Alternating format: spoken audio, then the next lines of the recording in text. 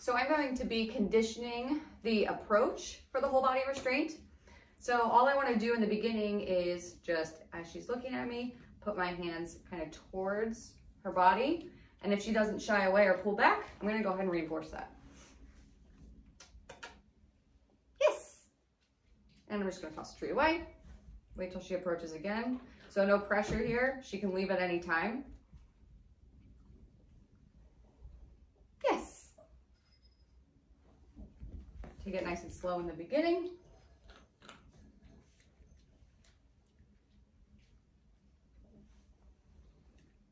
Yes. So I actually put my hands on her body that time.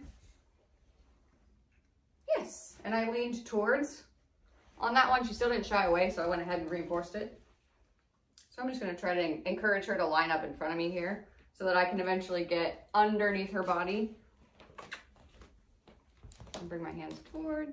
Yes. I'm going to move my pouch back so that she's not just coming up to put her face in my pouch. So I'm really just conditioning her response to, yes, be nice and comfortable.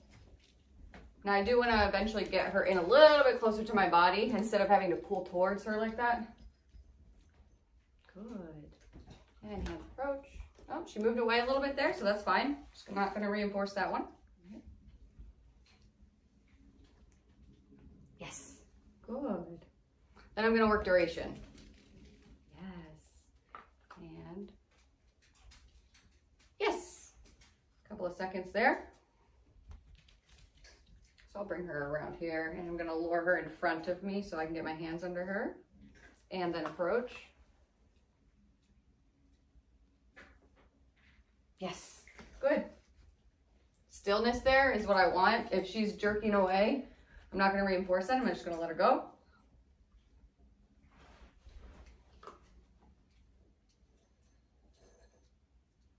Yes, good, very nice. Good, and I'm going to approach.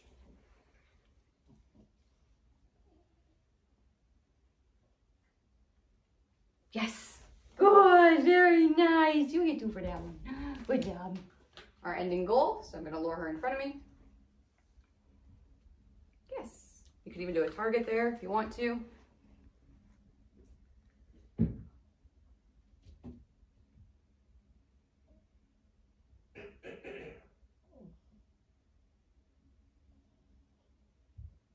Yes, good job, boo-boo.